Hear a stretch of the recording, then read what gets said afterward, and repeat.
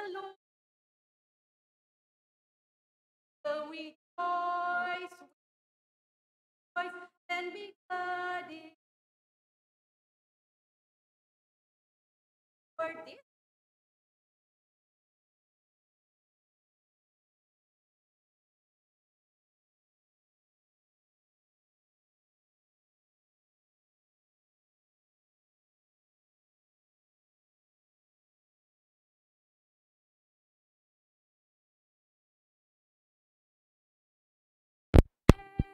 This is the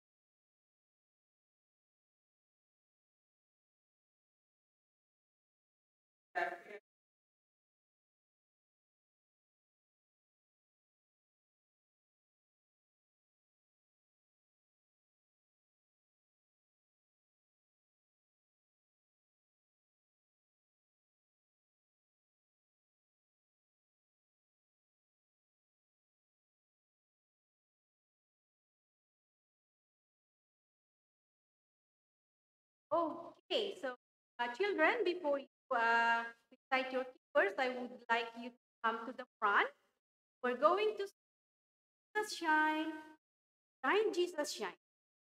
Recite your come forward, boys and girls.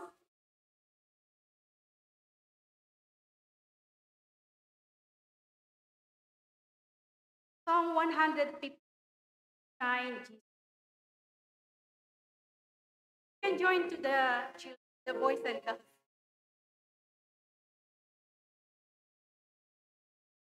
Oh,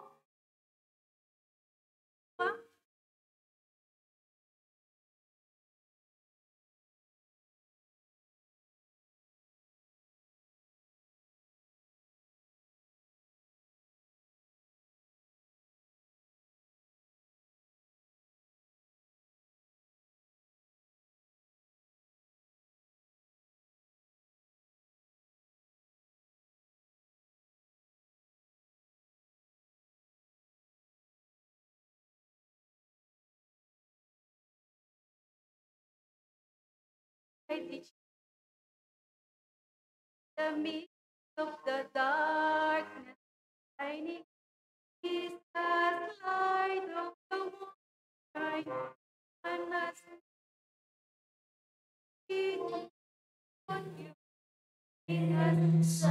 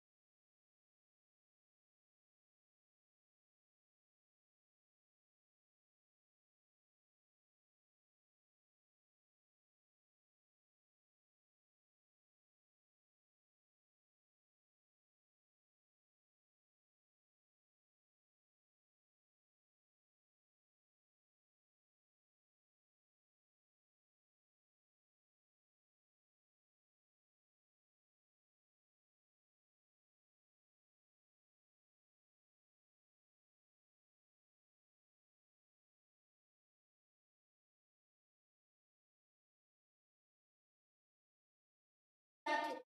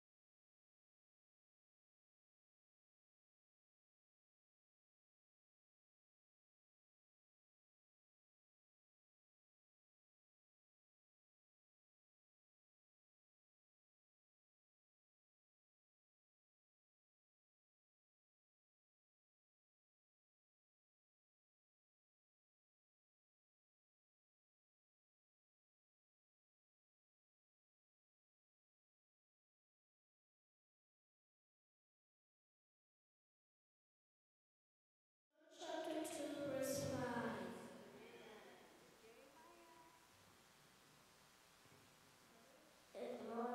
In order that until the suffer control is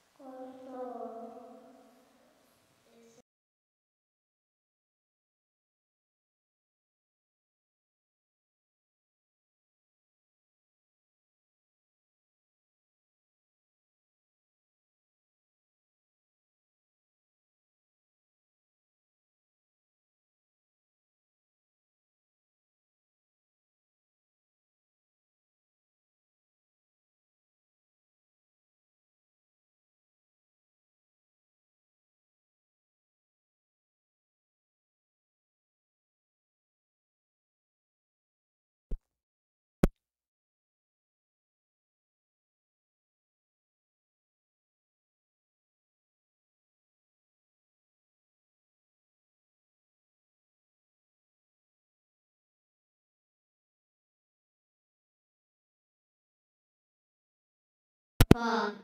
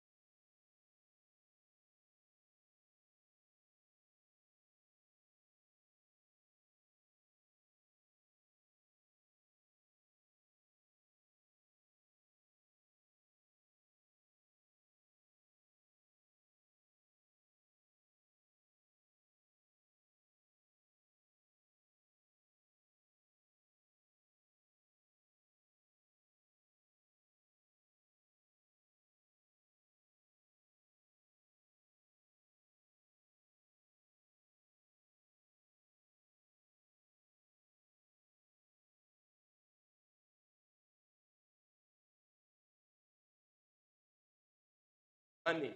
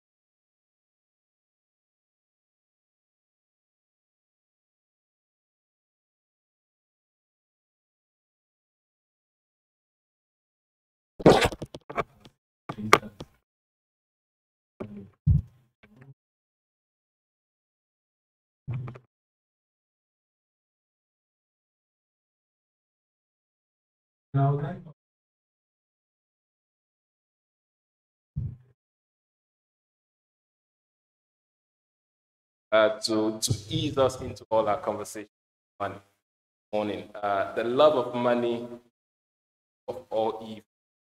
Um, what are the differences between money being the root of all evil and the love of money being the root of all evil? Are there any differences?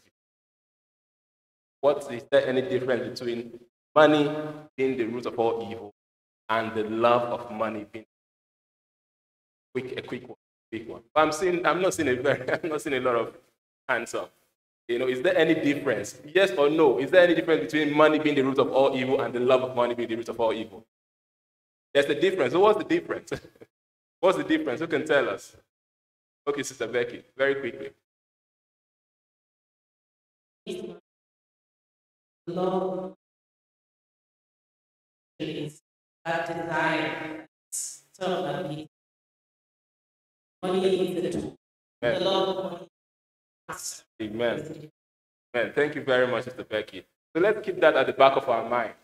Let's keep that at the back of our mind. And also, there are a lot of misconceptions as well, especially stemming from this scriptural passage about the love of money being the root.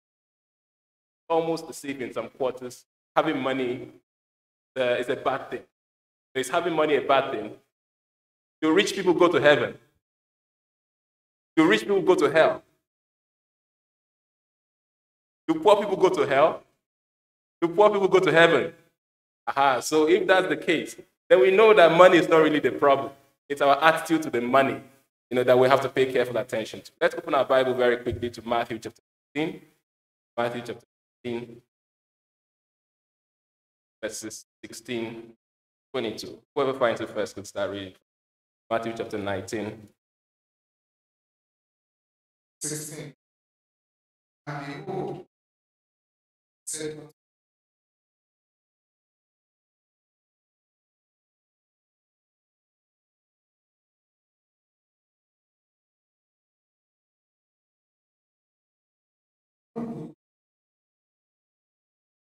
God, now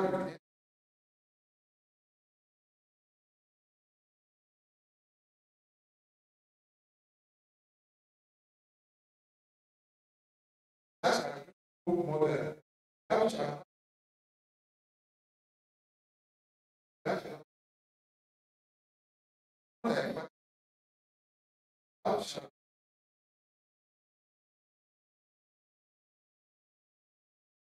not get me. All these for what like I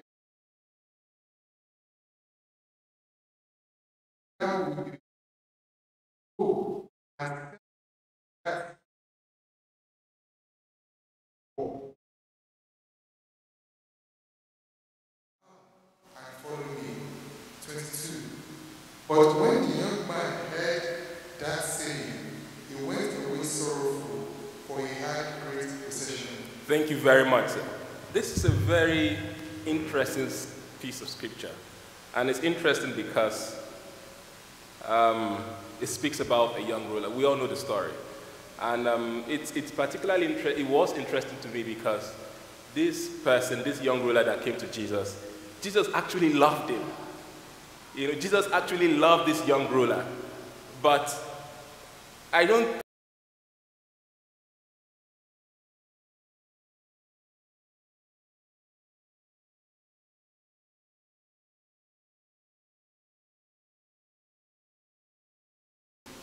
And then following the straight and narrow way, and God has opened doors, he has been able to acquire material wealth. And here Jesus is telling him to give away all that he had and follow him. It's almost like wickedness, isn't it? But we are told that Jesus actually loved this man. Jesus loved this man deeply, which was why he gave that instruction. Is there a way we can reconcile these two things? I mean, the instruction on the surface looks as if it's coming from from a God who is not very caring.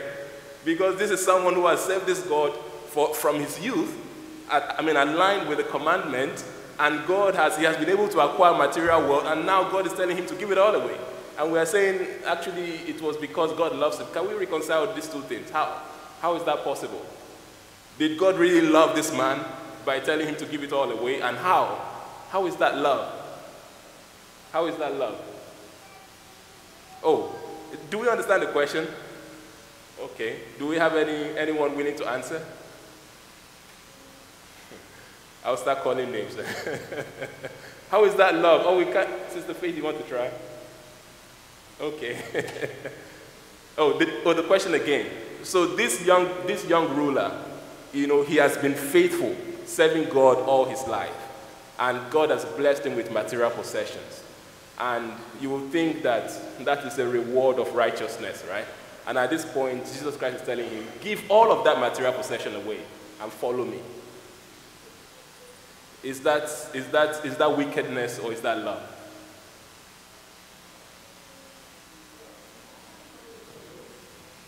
That God wanted Jesus wanted to know how much he can love him and then how much he loves those things. Can he do away with those things? So I think that's just what Jesus wanted to know, to see. So unfortunately, Amen. God bless you. Do we have more? Do we have anything more to say about that? Do we have anything more to say? Yes, Brother Darius.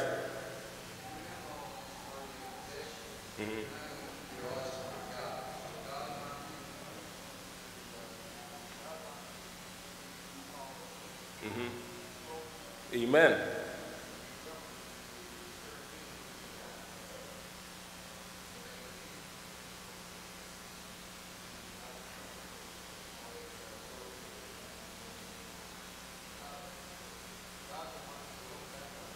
Amen. God bless you. God bless you. Yes, ma'am. God loves him, but this man has so much things. It was money, stuff, money, everything. So all his heart is in what he has. So for him, now Jesus telling him, go and sell or give this away, is like, what will I live on? If I give all this away, number one, he doesn't believe Jesus. He has no belief that, okay, God will bless him.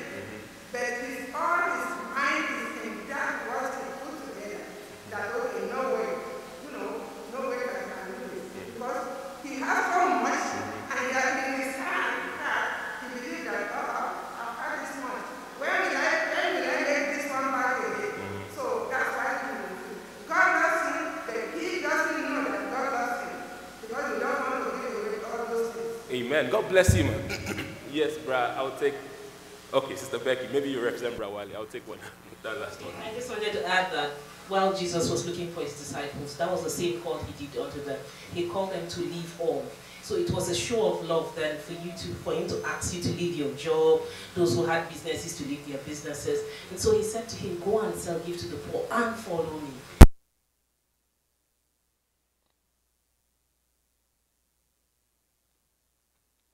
I'll take a short one from Bratobi, and that'll be the last one.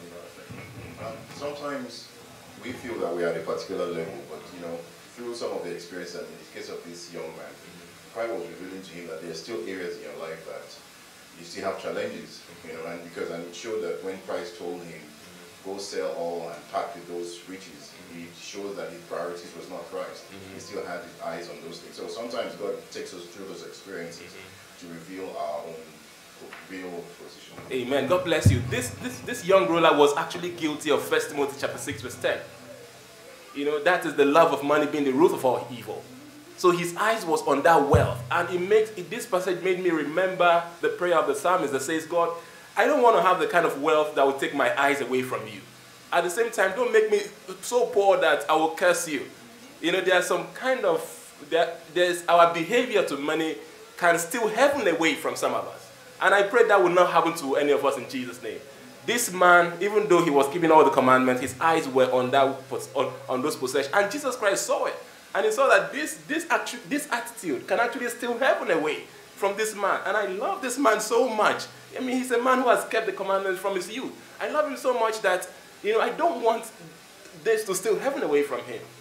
And the young ruler also took his eyes away from, I think he lost the plot in the sense that he missed the last part where he says, and so many of us as well, I think sometimes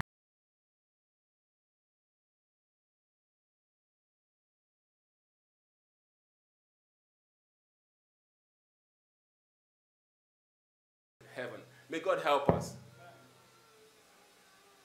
1 Timothy chapter 6 verse 6. Very quickly, let someone read it for us. 1 Timothy 6 6. 1 Timothy 6 6.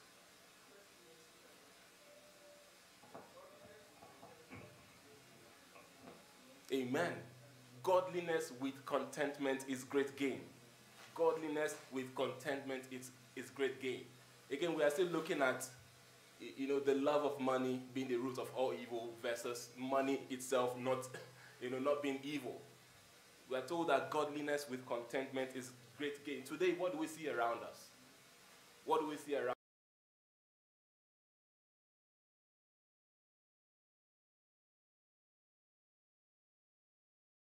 Use people to love stuff. They use people to be able to get wealth, serious wealth today.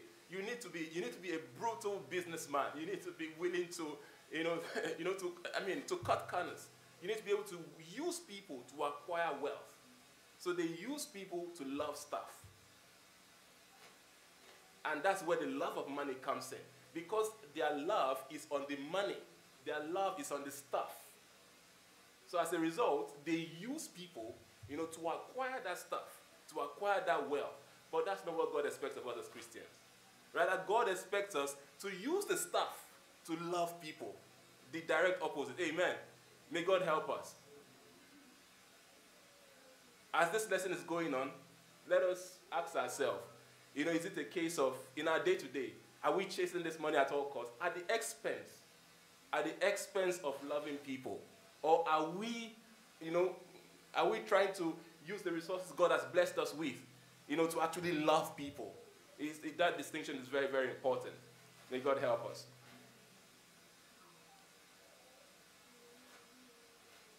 The next question I have here is, does one's material wealth, prove that they have the blessing of God? Does one's material wealth prove they have the blessing of God, and why? Does one's material wealth prove they have the blessing of God? It's in so many contemporary circles, not just in the world. In so many contemporary Christian circles, it's a case of our God is a rich God. And if you don't have that physical manifestation of wealth, it's a case of you are doing something wrong. Or, so does that wealth, having the biggest cars, having, the biggest amount of resources, is it a true demonstration, that God's blessing is on one's life? And why? Who can tell us? Yes, ma'am.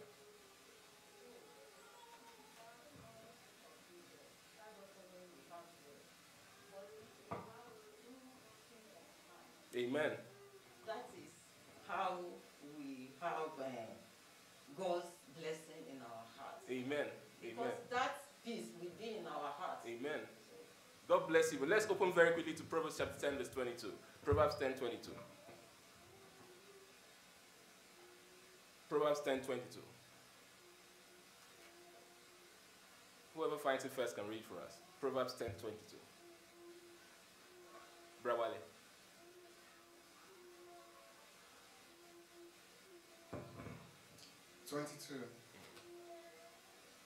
It is as sport to a fool to do mischief. 10:22. Yeah. Proverbs chapter 10, verse 22. 10:22. The blessings of the Lord, it maketh rich, and addeth no sorrow with it. Amen. I think this answers that question. How many billionaires of this world today can say they are truly rich without the addition of sorrow to it? Let's look around us. Let's look at the Forbes 100 most richest people in the world. How many of them can we put their life under the microscope and we can say, yes, truly, they have the blessing of wealth and there's no sorrow attached to it at all? It's difficult. It's difficult. I mean, look at the news. Even the ones who we thought, have very stable lives and very enviable lives. We hear the news of troubled homes, how their homes are troubled. We hear the news of how it's a facade. A lot of these guys are depressed. A lot of these guys are, they survive on pills and things like that. But we are saying here that true blessing of God is the one that maketh rich and adds no sorrow. Sometimes, of course, we know that money is important, and God's intention is for us to be comfortable, even as we run this race. But sometimes, even not being the richest man in the world and not having all of that money is God's protection over our life. It's a demonstration of God's love over our lives. And we have to also always bear that in mind. The way I see it is, and sometimes as well, we're just not ready for it. I mean, that prayer of the psalmist always rings in my mind. There's a certain amount of wealth that God can bless man with, that will take his face away from God. I don't know if we agree. There's a certain amount of wealth that if either we are not spiritually mature or we are not spiritually ready for it, it can, the same way, I mean, I have a son right now, and no matter how much I love him, if I had the money and he came to me and said, "Oh, Dad, please buy me a Ferrari," and I had the money to buy him a Ferrari, I think I would be very, very foolish to actually go and buy him a Ferrari, because I know that even if I have the money to buy him a Ferrari and I can afford it, that blessing is going to kill him. At this stage, this is not the stage for it. And that is how God deals with us as well when it comes to this issue of money. There are some of us that we need to get to a level of spiritual maturity where God can actually trust us enough to be a conduit of this blessing. And even when it's not there, it's still a demonstration of his love. Like a father not buying a Ferrari for a 2-year-old. May God help us to understand. Inward peace is a true demonstration of God's blessing, like we have heard. Inward peace and contentment. The wealth that maketh rich and adds no sorrow. The wealth that maketh rich and add no sorrow. But at the same time, this money is still important. This money is still important. I don't want us to forget about that. This money is still important because we need it. We need it. For us as Christians, a lot of times we are very effective. We know how to seek God's face. We are very efficient when it comes to seeking God's face for every other aspect of our lives. But when it comes to the principle of wealth, for us as Christians, sometimes we don't get it. We don't get it at all. When it comes to the principle of, and there's a principle to wealth. There's a principle to wealth that we have to understand. The people of the world, some of them understand this principle to wealth. And even though they are in the world, they utilize this principle, and it leads to abundance. It leads to abundance. Let's keep our memory verse in view, our key verse. For the adults, let's keep it in view.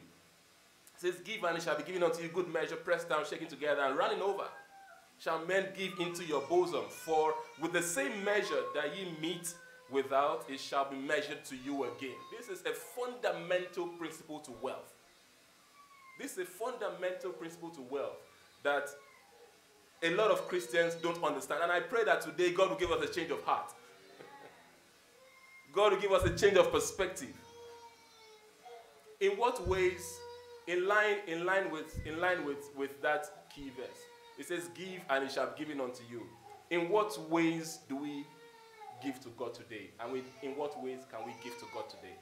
In what ways do we give to God today? And in what ways can we give to God today? Very, very quickly, in line with that fundamental principle. Give and it shall be given unto you. Yes?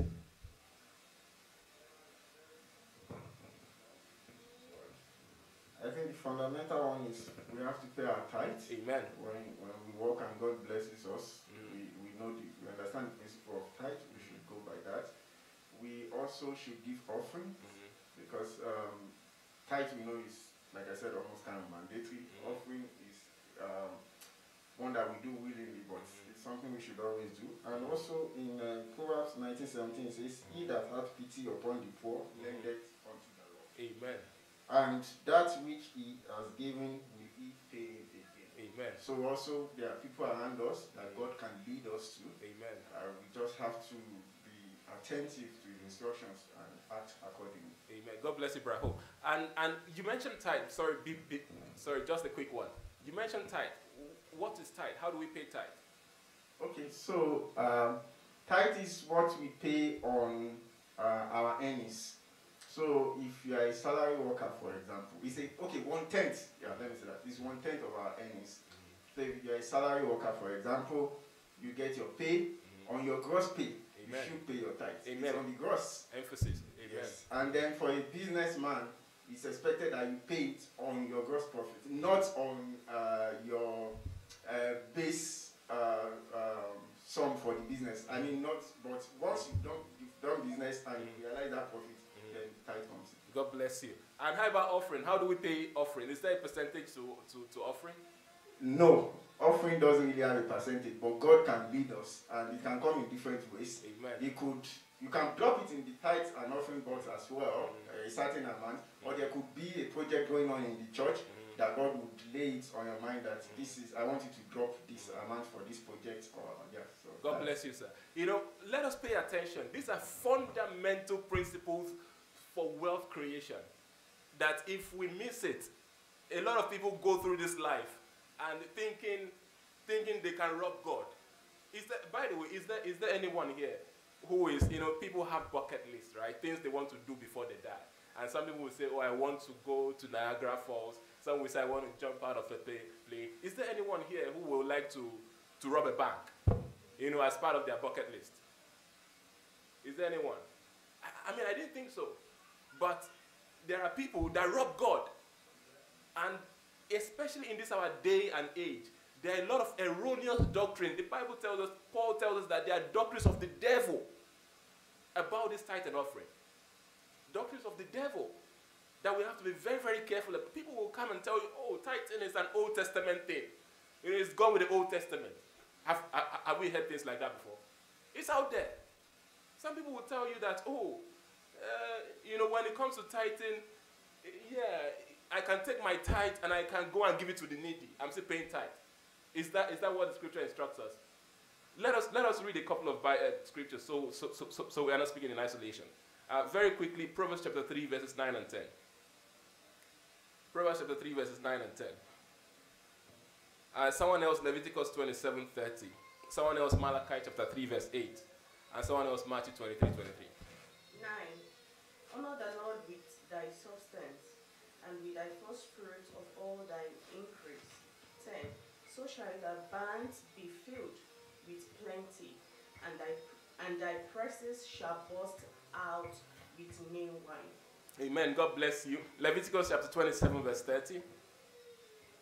Leviticus 27:30. Whoever finds it first can read for us. Leviticus 27:30.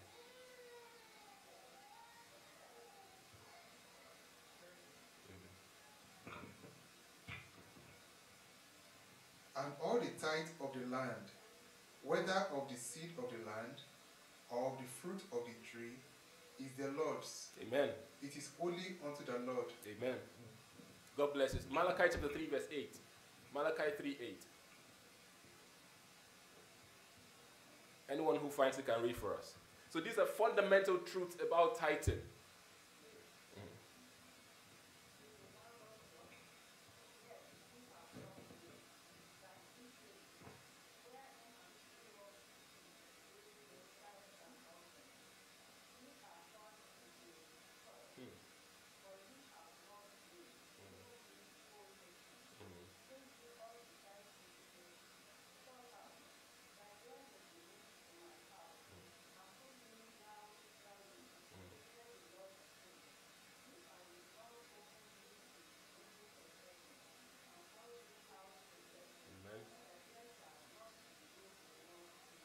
Amen. God bless you, man. Then finally, Matthew 23:23. Now, this is the New Testament. Woe unto you, scribes and Pharisees, hypocrites! For ye pay tithe of mint and anise and cumin, and have omitted weightier laws of the law, judgment, mercy, and faith. This ought ye to have done, and not to leave the other undone. Amen. God bless you. So we know that paying tithe is a fundamental biblical instruction. A fundamental. Earlier on, I mentioned that there are principles to wealth creation. Malachi, I think, put it very, very bluntly. We have seen that nobody here will rob a physical bank. But some people say it's okay to rob God's bank. And they think they're going to, they can get away with it. May God help us. We take God's portion and then we mix it with the one that we use for ourselves. It becomes a curse. Leaky pockets. May God help us not to be guilty of that. We are expected to take our first fruit, like Brother Hope mentioned, that 10%. It's the one that we take out immediately. We just earmark it immediately for God. And also we have to pay attention. We don't keep it and then after 6 months we say we go and pay. We keep God's tithe for 6 months. If God keeps our blessings for 6 months, or God decides that, oh, you know what, you're asking for an immediate divine intervention, I'll keep my answer for 6 months. And then in 6 months' time, I'll give it to you. How are we going to feel? So may God help us and open our eyes to some of these things. What are some of the other benefits of not robbing God in tithe and offerings? What are some of the other benefits of not robbing God in tithe and offerings? What are some of the benefits? Yes, sir. Just like in everything, in obeying and honoring God, he said that he would take away the devourers from us. He will not, and then he also takes care of other things for us. Our health, and other areas of our life. There are things that, he doesn't get. He has promised that as you bring the tithe, there will be food in my house, and then he also promised that he will take care of things that concerns us generally. Amen. Amen. Those are his promises. Do we have any more? One more. Yes, sir. One of the benefits of paying our tithe is that when we are in trouble, it gives us a clear conscience to approach God. Amen. And I don't know, maybe you've heard about this testimony of a brother that was sick in Nigeria, and he was praying and praying and praying. He wasn't getting healing until the Spirit of God moved a man of God, I think the overseer then, said, "How about your tithe?" And the man said, "Oh, I've not paid my tithe. I've not been paying my tithe." He has to go and borrow money to pay that tithe, and he got the healing. So he gives us clear mind to approach the throne of God. Amen. God bless you, sir. And these are secrets. These are fundamental secrets. There are tons of examples, personally, which I'm privy to. There are tons of examples. There are people of the world who we know, they are not our church members, but they come and pay tithes to our church. There are people like that. And they don't miss their blessings. They don't miss their victory. This key verse is a fundamental principle. We look at the billionaires of this world. One of them has pledged that half of his whole entire wealth, is going to charity. One man. One man has independently donated over 50 billion US dollars. These are facts and figures. To charity. One man independently saying, you know what, I want to eradicate this particular disease from existence. No strings attached. One man. I mean, as far as we know anyways. And since he made that pledge, his wealth has grown. This man is still top 3 richest man in the world. How come? These are fundamental principles. May God help us and open our eyes not to rob God. The early disciples understood this principle. The early disciples, the early Christians, they understood this. We were told that they had everything in common. They had everything in common. They shared everything.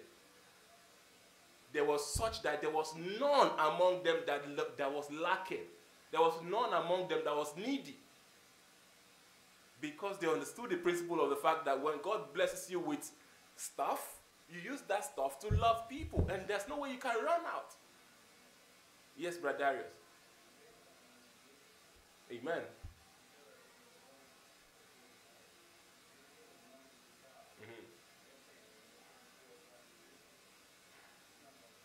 Amen. God bless you. Amen. Mm-hmm. Mm-hmm. Mm-hmm. Mm.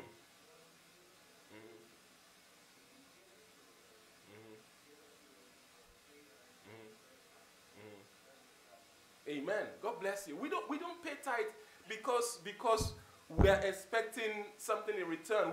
It's not tit for tat. Even though we know that God has promised us here that He will open the windows of heaven, but it's not when we give. It's not tit for tat. Some people, when they give, it's tit for tat. Yes, Brother Victor.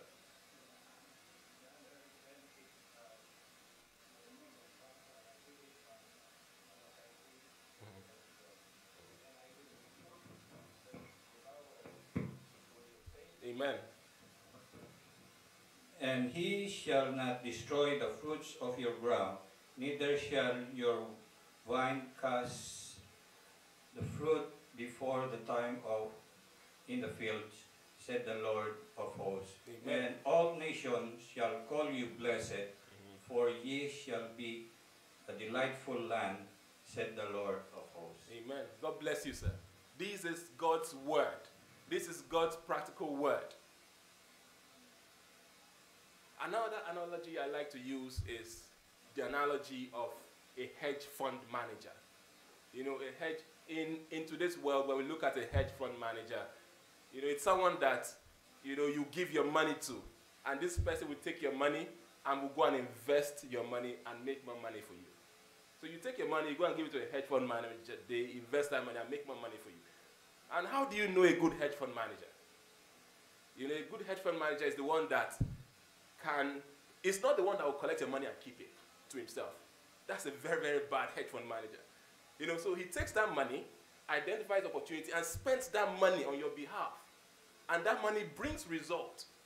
And because it's bringing result, you take more money and give to that hedge fund manager. That is how it works in the world. And that hedge fund manager, even in the process of you using your money, investing your money, and making more money, he also takes a portion for himself as well, to take care of himself, isn't it? But if the hedge fund manager takes the whole thing and eats it for himself, are you going to give him more money? Our relationship with God is exactly that way. We are hedge fund managers. We are hedge fund managers. God takes his resources, invests it in us, and then he's watching us. How are you going to use it? Some people take everything and then they spend on themselves. And they expect more from them. That's a bad hedge fund manager. Or some people take that money and they just sit on it. They keep it. That's a bad hedge fund manager. Meanwhile, some people take that money and invest the spot needs around them. I think the answer class gave an example about Thelma. See, Thelma will not see a need and not do something about it. God places needs in front of us all the time. All the time. And he empowers us to be able. I really like that example of Thelma because, she will not see a need and not do something, no matter how big that need is. And this Thelma was not a billionaire. Even if it means putting a quarter into the hand of, a hand of someone, or $10 into the hand of someone. The person may be looking for $20,000, but he's putting $10, and that $10 will make a dent in that, whether we realize it or not. But Thelma will never see a need and look there and say, no, this one I'm not empowered enough to be able to meet this need. That's the reaction of a lot of Christians. God places needs in front of us all the time, but the resources required to be able to meet this is too much. It's beyond me. No, this one is for someone else. We leave the blessings for someone else to get it instead of contributing our widow's mite. May God help us. We are God's hedge fund managers. And if we don't use the resources he has blessed us with, if we don't use it to bless people around us, if we don't give returns to him as well, we don't pay our time, there's no way he will invest more into us. As human beings, you have a hedge fund manager, there's no way you take more money and give that person. You will not put money into that fund. And we expect God to put money into our own fund. A lot of people, they go through life in penury because they miss this principle. May God help us. Sometimes we pray for victory. Oh God, give me this job. Oh God, do this for me. Oh God, do this for me. And God does it. And then we forget all about it.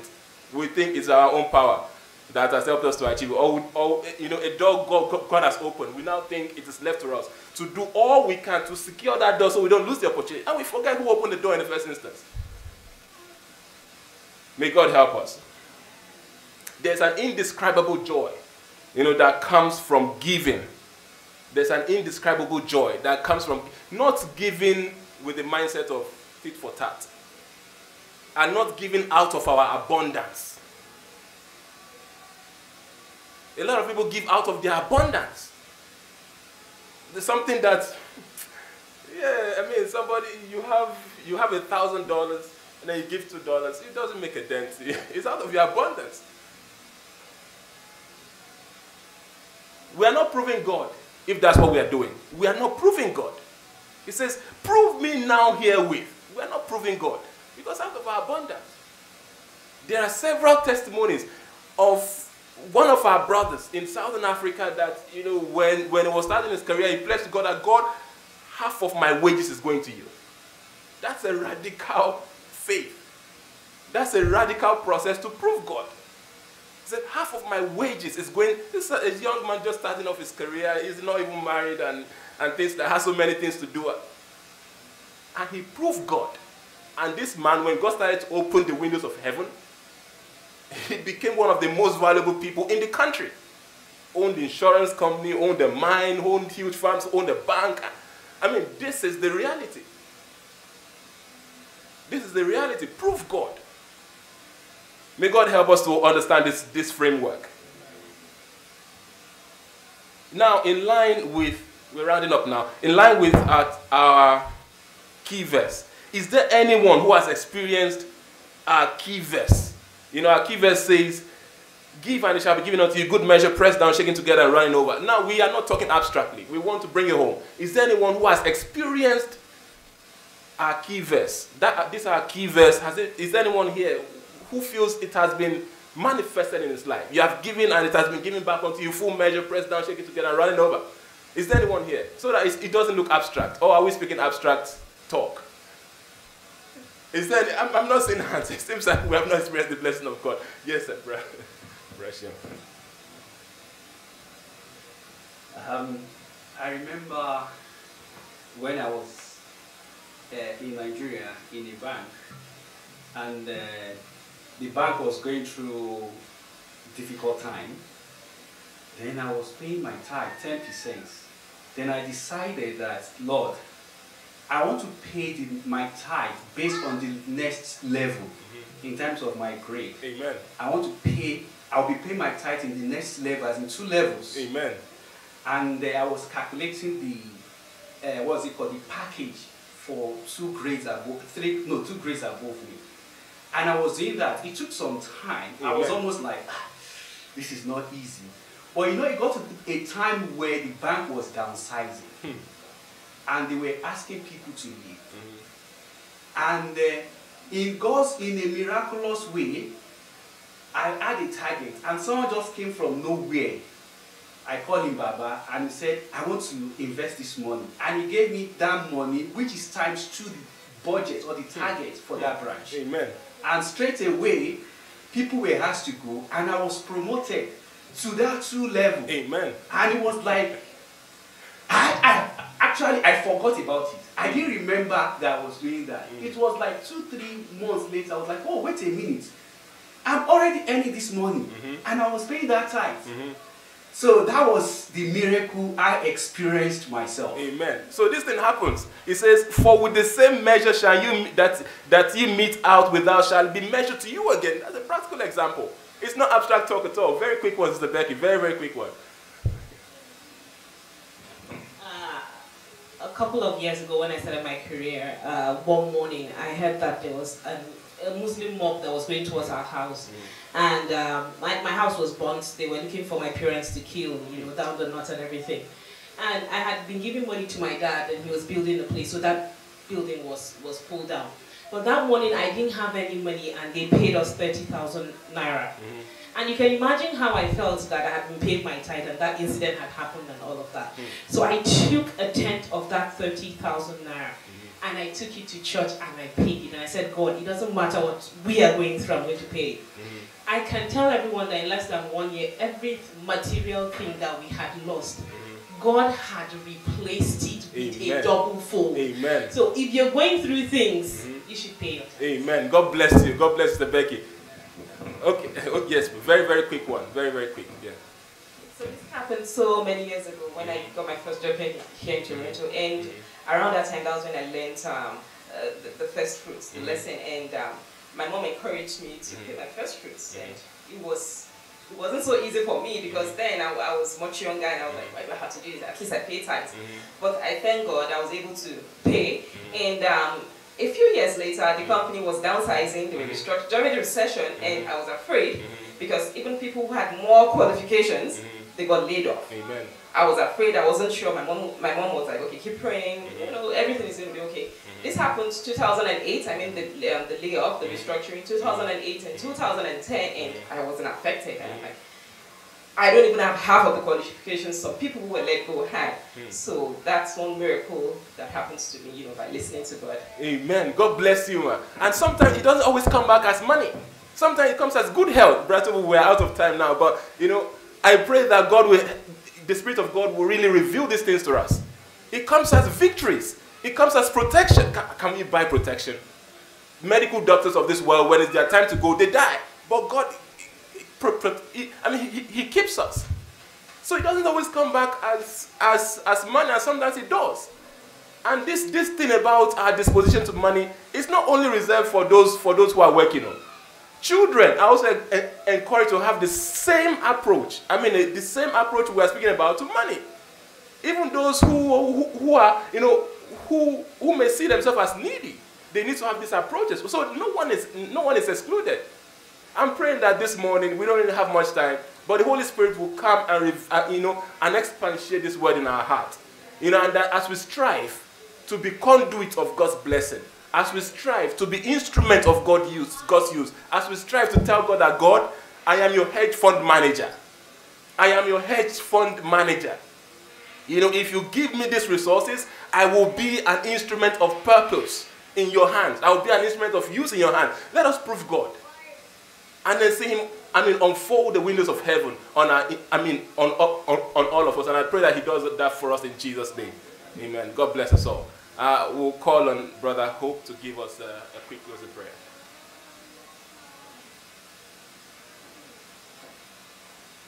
Let us pray. Father, we thank you for your message that you have sent to us this morning. May your name be praised. We thank you because once again you have taught us the secret of these things. that many out there are not aware of. We pray, O Lord, that you help us to be able to put them to you. We pray, O Lord, that you make us conduits of blessings to others. Make us a channel of blessings, O Lord. Like the analogy as used, we are hedge fund managers. Lord, please help us to manage your wealth well. Oh Lord, let us listen to you and let us obey you. And most importantly, please take us to heaven at last. For we pray in Jesus' name.